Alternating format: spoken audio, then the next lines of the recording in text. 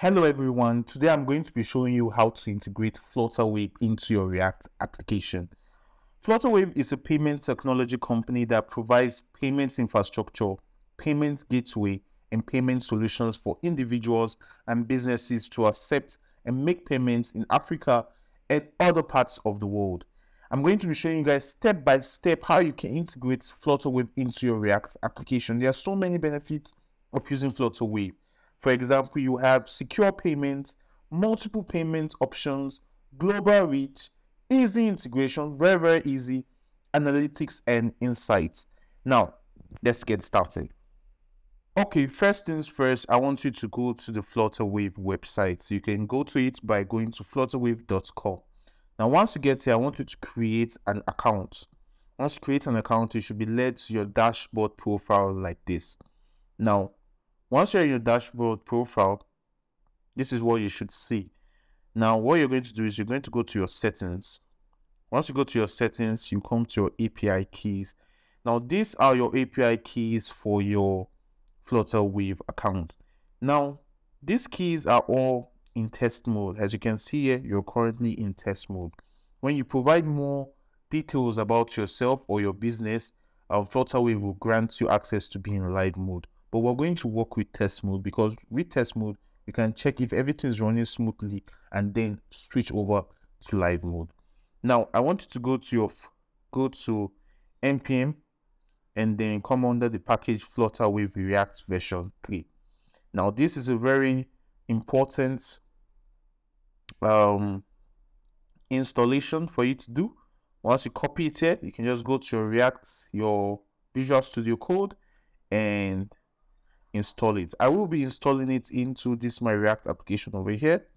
As you can see, I have a button already saying pay for live odds. Very simple. We're going to click on this button and we're going to pay. So go to your React application, go to your command line and just copy and paste this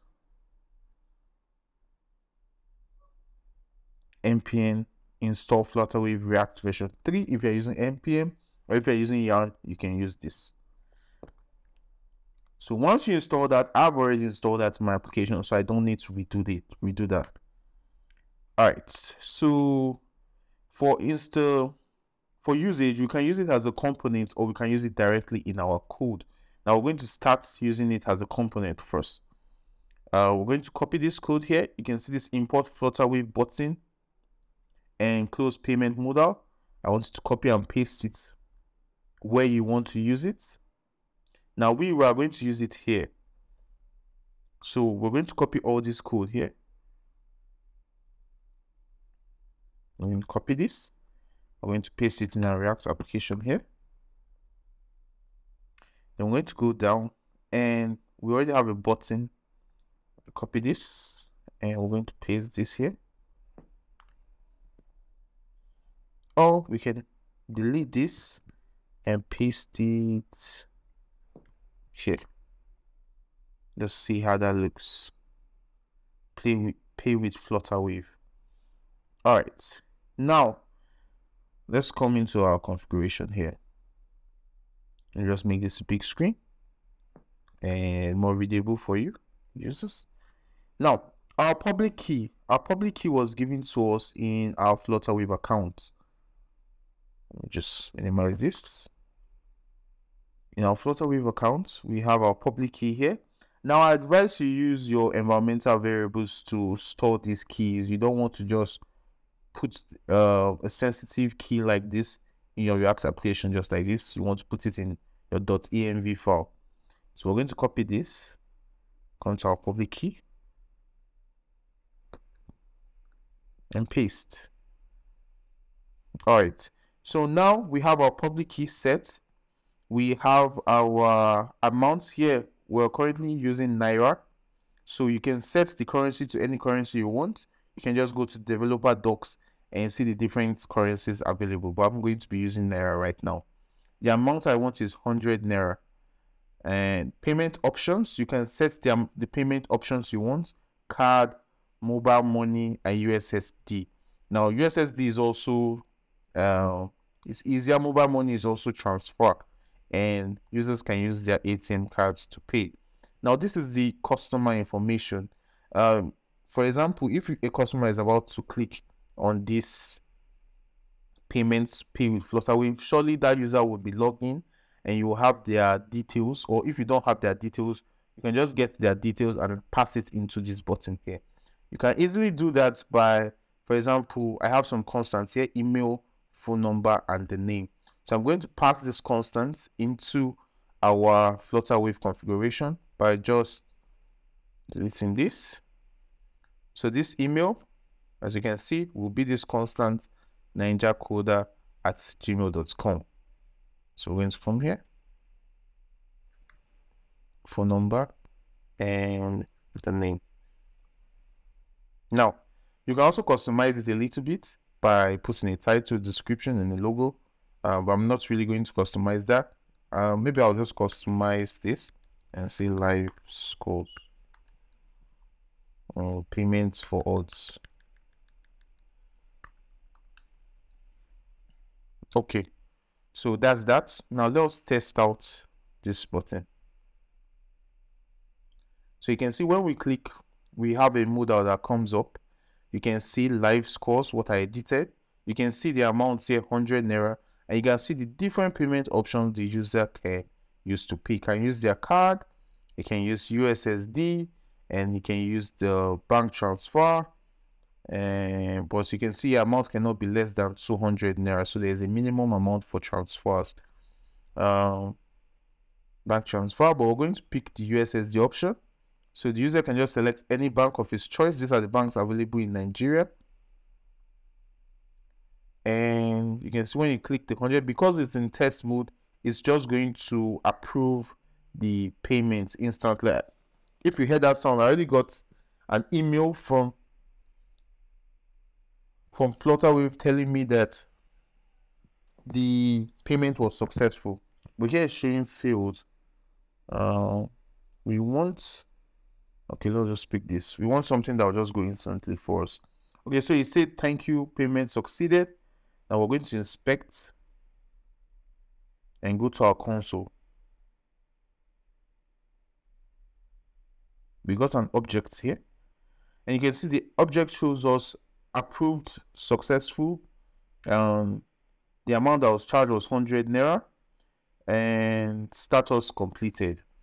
Now we're going to go back to our code here. In this constant here, over here, we can do different things with the data we get. For example, this response over here is the response from Flutterwave. If it's successful, it will tell us it's successful. If it's not successful, it will tell us it's not successful. We can do an if check, or we can store this in a constant and then check if the user was successful, what do we do? If it was not successful, what do we do? How can we do that? We can easily come here and say, we can do an if statement, if response dot status.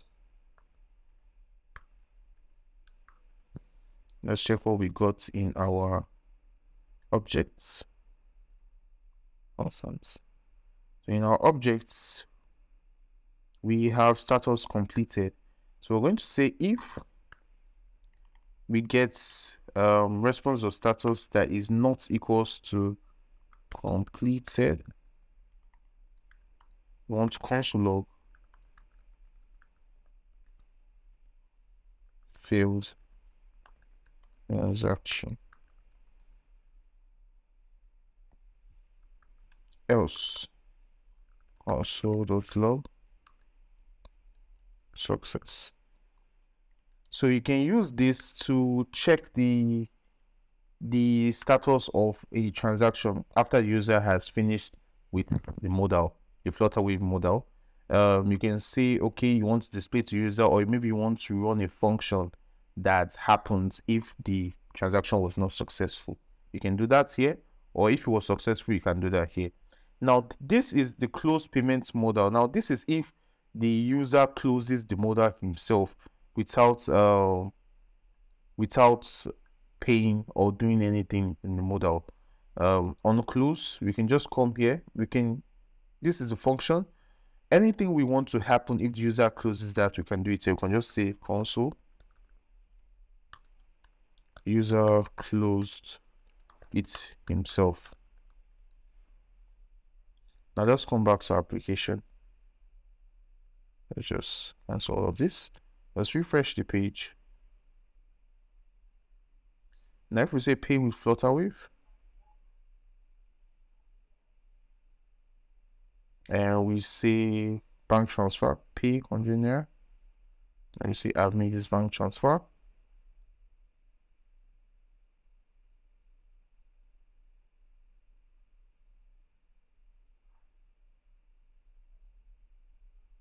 Okay, you can see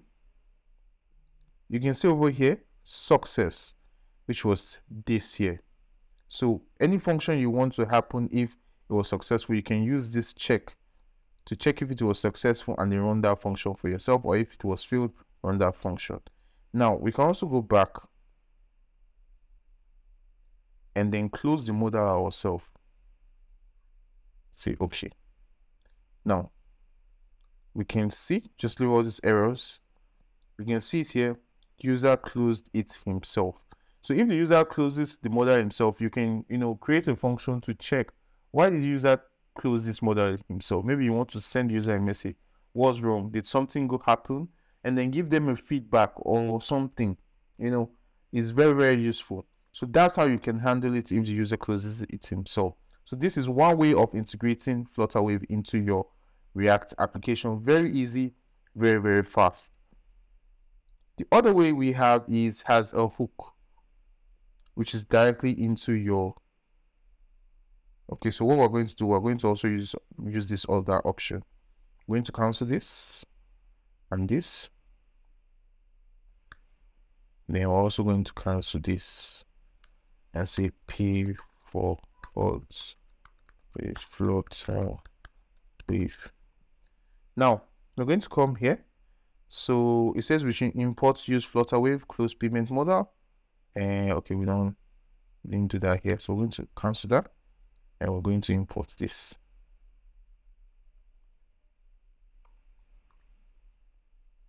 Now we're going to go back. We'll see exports. Let's copy all of this. And you can see these customer details. We want it to be, okay, no, we don't need this. Okay, perfect. Now this customer details, we want it to be just email. We want the phone number to be just phone number. We want the name to be just name. And then we want to get our public key, because without this key, we can't run our test mode. So we'll copy this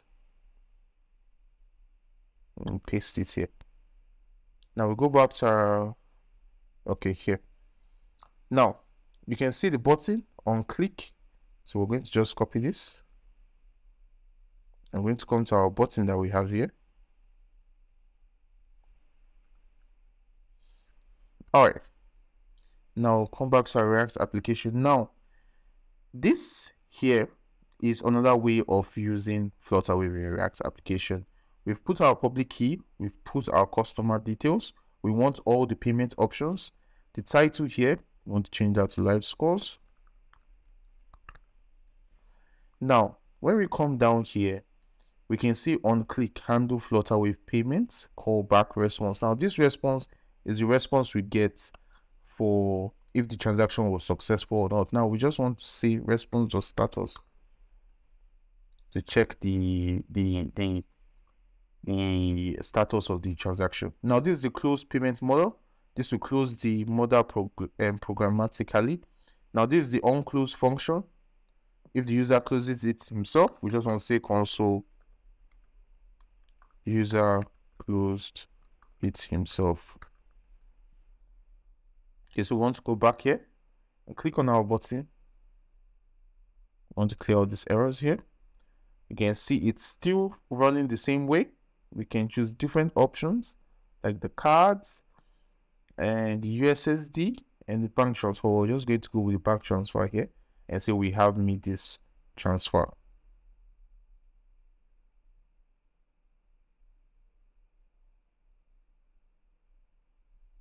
Thank you for your payment. Now if we scroll up, we can see success. So this was the, okay, no, sorry, we can see completed here. So this was the status of our transaction. Now we're going to clear all of this and go ahead and close the portal model by ourselves and see what happens. And you can see here, user closed it himself. So this is how we can install Flutterwave to our React application. Very, very simple. Now, once you've done this, you've done all this testing, everything is okay. You want to go back to Flutterwave. You want to provide the question information to fully verify your account. And once you've done that, you can just easily switch to live mode, and then you can use your live keys and then work with it. So this is how you can use Flutterwave React application. Very soon I'll be talking about remitter and different other payment options. Make sure to subscribe and like the video. See you in the next one.